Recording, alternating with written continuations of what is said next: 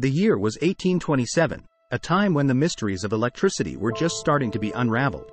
Into this world stepped a daring German physicist, Georg Simon Ohm.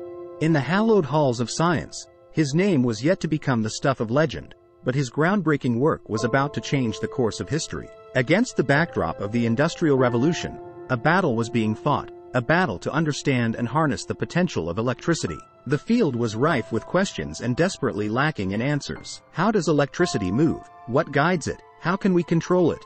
It was Ohm, working tirelessly in his laboratory, who dared to challenge the unknown. He dared to quantify the seemingly unpredictable behavior of electricity, to tame the wild currents that had baffled minds far and wide. With each experiment, he meticulously recorded his observations, edging ever closer to the truth that would ultimately bear his name, Ohm's law.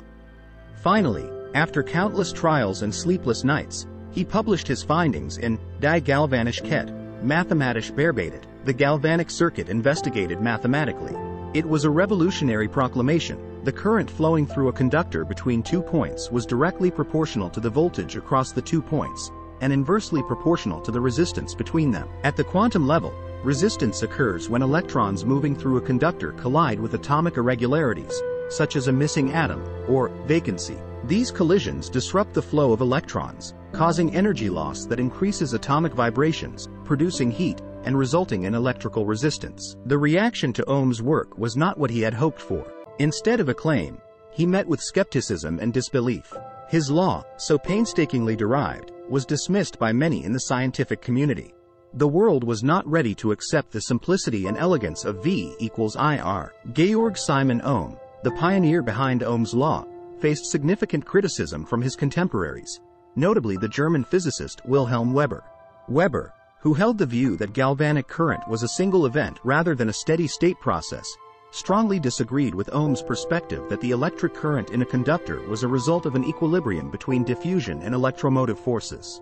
This criticism initially impeded the acceptance of Ohm's law, but with time and subsequent experimental verifications, Ohm's work gained universal recognition as a cornerstone principle in the understanding of electrical circuits. Now, almost 2 centuries later, every electrical engineer, every physics student knows of Ohm's law. It is taught in classrooms around the globe, a tribute to the perseverance and vision of Georg Simon Ohm, the man who dared to unravel the mysteries of electricity.